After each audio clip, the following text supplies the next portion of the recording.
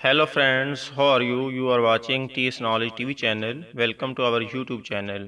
Friends, हमारे channel की जानिब से आपको खुश आमदीद।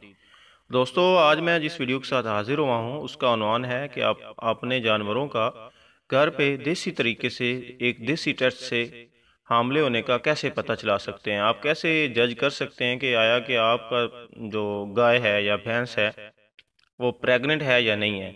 तो कुछ लोग तो डॉक्टर को बुलवा के चेक करवाते हैं, और कुछ लोगों का ये भी यकीन होता है कि जानवर बच्चा फेंक देते हैं। और बाज़ दफ़ा ये बात मुशाहदा में आई भी है कि अगर डॉक्टर आपका एक्सपर्ट नहीं है तो उसे सही तरह से पता नहीं चलता, 2 से 3 माह की प्रेगनेंसी का उसे पता नहीं चलता, और बाज़ दफ़ा गलत हाथ करने की वजह से गाय या भैंस जो होती है उसका बच्चा ज़ाया हो जाता है। तो दोस्तों, मैं आपको एक देसी तरीका बताने जा रहा हूँ। उन लोगों के लिए भी ये बहुत अच्छा होगा जो उनकी जो पहुँच है वो डॉक्टर से थोड़ी दूर है, या जो दूर दराज इलाकों में रहते हैं, या दरियाओं की जो किनारों पे लोग रहते हैं, वो तो बस ऊपर से ज़ाहरी जो निशानियाँ होती हैं उनसे ही गेस करते हैं।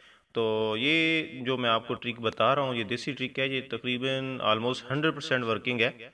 तो आइए आज चलते हैं आज की वीडियो की तरफ। वीडियो शुरू होने से पहले आपसे गुजारिश है कि आपने अगर मेरा चैनल सब्सक्राइब नहीं किया हुआ तो इसे काइंडली सब्सक्राइब कर लें ताकि मेरी नई वीडियोस आपको मिलती रहें। तो दोस्तों, चलते हैं वीडियो की तरफ।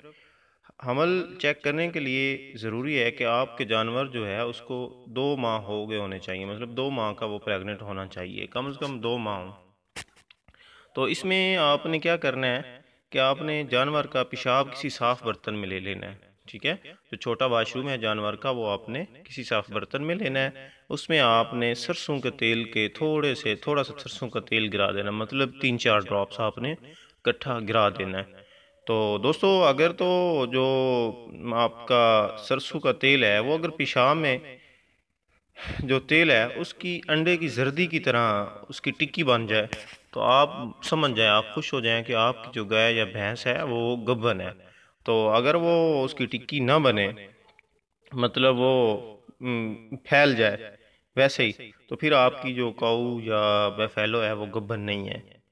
तो अगर तेल फैल जाए तो गब्बन नहीं है। आप लोग इस तरीके को आजमाएं और इसकी राय मुझसे भी शेयर करें, नीचे मेरे कमेंट्स में बताएं। और अगर आपको ये मेरी वीडियो अच्छी लगी तो इसे लाइक भी करें और इस पर कमेंट्स भी लाजमी करें।